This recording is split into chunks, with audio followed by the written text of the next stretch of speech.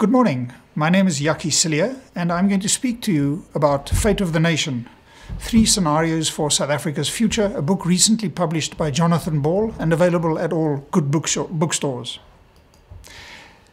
In summary, the content of Fate of the Nation is the story of President Jacob Zuma's rise to power, what happened with the RDP and GEAR, how we turned to China, and the subsequent policy confusion that we've seen in South Africa in recent years. So it sets out election trends, and for that I divide the ANC between a traditionalist grouping, a reformist grouping, and the large portion of ANC supporters that are not voting, the so-called swing vote. And they will be absolutely critical for the future of South Africa. The book includes a forecast of the outcomes for the ANC, the Democratic Alliance, and the EFF for the 2019, 2024, and 2029 elections for 3 scenarios. The 3 scenarios are Bafana Bafana, which is the story of a bumbling along South Africa, a nation divided, and Mandela Magic. And I set out the economic and human development impacts for each scenario.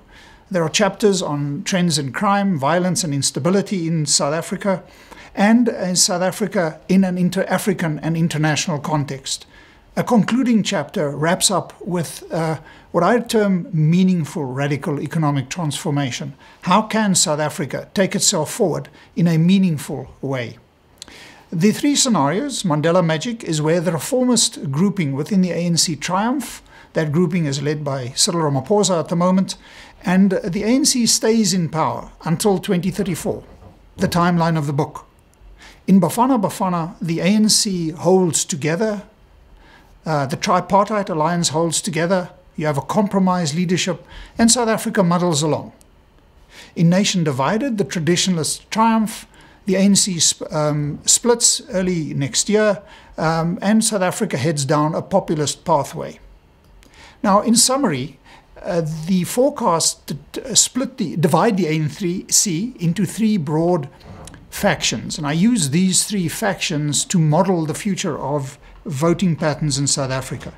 The traditionalist grouping is the rural black nationalist grouping within the ANC. These are socially conservative. They are dominated by isiZulu speakers. They believe in a centralized state and redistributive policies, and they are not really constitutionalists. So the key components of that traditionalist grouping within the ANC would be the Premier League, although that is split recently, the Youth League, the Women's League, and others. And this faction, although this is a summary of a complex tent, is led by Dr. Nkosazana Dlamini Zuma. The reformist tradition, a grouping within the ANC, these are the Social Democrats. They are typically urban, supported by the growing cadre of born-free voters. These are people also with jobs. They're a multi-ethnic grouping that believe in a mixed economy and inclusive economic growth. And the heart of that grouping is the Gauteng ANC and others. And this is a grouping that generally is seen to be led by Deputy President Cyril Ramaphosa. The large shift vote are those ANC or potential ANC voters who are unhappy with President Zuma. They are not voting, or they've entered a protest vote, often voting for the EFF. And it includes former supporters of Thabo Mbeki and others. And what happens with that grouping will determine what happens with the ANC. Let's first look at the Nation Divided scenario. This is where the traditionalists triumph in December 2017, and as a result the ANC splits early next year. President Zuma can remain president of South Africa to 2019, although obviously he ceases to be president of the ANC in December 2017, but with a traditionalist successor. In this scenario, probably Dr. Nkosazana Dlamini Zuma. As a result of that split, the ANC goes below 50% in the 2019 elections. It gets between 40 to 44% of support at the 2019 elections, and it needs, therefore, an alliance with smaller parties or the EFF. And in this scenario of Nation Divided, the ANC could lose power in 2014 to a DA-led coalition who can rule South Africa as from 2029. This is a scenario where fiscal populism is evident. South Africa grows at 1.5% to 2034, significantly below the NDP target of 5.4% average growth.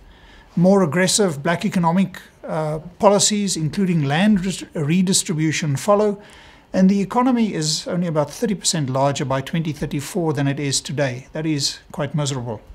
South Africa embarks, despite a smaller economy, on a large nuclear construction program that is given to Rosatom from Russia, and we build 6 nuclear stations for energy that we actually, in fact, don't need. South Africa's influence in the region declines. We opt for co-leadership in Africa, and our ability to undertake peacekeeping and support declines. It's a polarized society, an unhappy South Africa. In the Bafana Bafana most likely muddling along scenario, the ANC prioritizes unity above all else. President Zuma is recalled early in 2018, and the ANC under new leadership gets about 53% in 2019, but it loses Gauteng, possibly to a DA-led coalition government, which can rule Gauteng from and a DA-led coalition can rule South Africa as from 2024 at national level, but a more likely outcome is that the ANC and an EFF alliance govern South Africa in 2024. But certainly by 2029, in this scenario, the DA probably emerges as the governing party in South Africa. Bafana Bafana is a scenario where the ANC talks left and walks right. South Africa grows at 2.3% to 2034. Generally, South Africa is better managed. The economy is about 50% larger by 2034 than it is in 2017, which again is not great shakes. We only build 2 nuclear stations in this scenario. The rest of our economic electricity needs come from fracking in the Karoo and import of natural gas from Mozambique. There's a continued decline in South Africa's leadership, but we are still a member of the BRICS and the G20, and we're a divided society. We remain as South Africans, we complain a lot. The next scenario, or the final scenario, is Mandela Magic. This is where the reformers triumph in December 2017. President Zuma is recalled early next year. The tripartite alliance breaks up. Labour, the Communist Party go their own way, because this is a vision of a modernizing ANC, which gets 59% in 2019. And an ANC-led coalition governs even Gauteng. And the ANC in this scenario governs to 2034. This is an ANC that commits to social democracy and partnership with the private sector.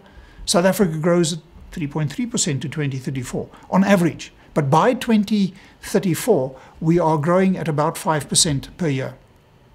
There is a focus on private land ownership in the former homelands, which replaces the communal land tenure that we see the current focus on. And the economy by 2034 is about 80% larger than it is in 2017. Focus in energy is on renewables. We frack and we import gas from Mozambique. And South Africa maintains its leadership position in Africa. It also joins new groupings that emerge globally. And the country pulls together in a common vision of where we want to go. So under the Bafana Bafana most likely muddling along scenario, you see in front of you a forecast on the left-hand side of the percentage support that the ANC had in 2014 will get in terms of this forecast in 2019, 2024 and 2029. And then on the right-hand side, you see the seats in Parliament that the various parties would get during the 2019 elections. So in 2019, forecast under this most likely Bafana Bafana scenario, where the ANC holds together and prioritizes unity above all else, the ANC gets about 53%. The DA, which does well under all the scenarios, gets about 28%. The EFF gets about 12%, and the other parties about 7%. And you can see how the ANC support declines over time, because in the Bafana Bafana scenario, once the ANC loses Gauteng, it increasingly is a rural party. And urban areas where most of the voters and economic activity occurs falls to the Democratic Alliance. So on the right-hand side, the donut indicates the seats in Parliament that the DA would get in 2019, 112 seats, ANC 212 seats, the EFF 48 seats. The slide that you see in front of you provides an overview of the economic growth under these three scenarios. On the left-hand side, we look at percentage change in South Africa's economic growth rates under Mandela, Thabo Mbeki and Zuma administration. And clearly we can see the impact of the global recession and poor implementation and bad planning under President Jacob Zuma. You see South Africa consistently, under all is growing about 2% below the average for other upper middle income countries. South Africa is an upper middle income country, but our average growth rate since the Second World War has been 3.4%, and we continue to grow below the average of other upper middle income countries. Only in the Bafana best scenario does South Africa by about 2034 get to the growth rates of other upper middle income countries. So clearly much more needs to be done in South Africa to unlock our growth potential. The final chapter in the book is entitled Towards Meaningful Radical Economic Transformation, and it makes the argument that only jobs in the formal economy can significantly reduce inequality and poverty. Nothing else can help South Africa but jobs, growing the economy, and growing in particular the formal economy, including expanding South Africa's manufacturing industry. This implies updating and implementing the National Development Plan. The NDP by 2017 is quite outdated. In Fate of the Nation, I update the population forecasts for South Africa, and amongst others, we find that South Africa would have about 2 million more people by 2030 than was forecast by the NDP. And the final chapter makes the argument that South Africa needs a strong developmental state. If you leave it to the private sector, South Africa will continue to become even more unequal than it is at the moment. A strong state to direct growth, but only the private sector can grow employment and the economy. South Africa is a relatively diversified economy that is highly integrated into the international economy. The private sector is the engine of growth. 80% of employment in South Africa is in the private sector. And government, if it wants to grow South Africa, it doesn't really have a choice. It's not an ideological statement.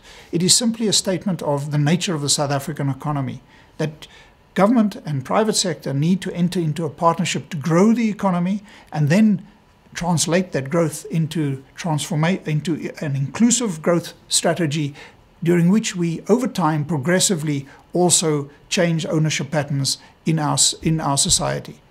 South Africa has significant growth potential, but much more needs to be done if South Africa is to unlock its potential.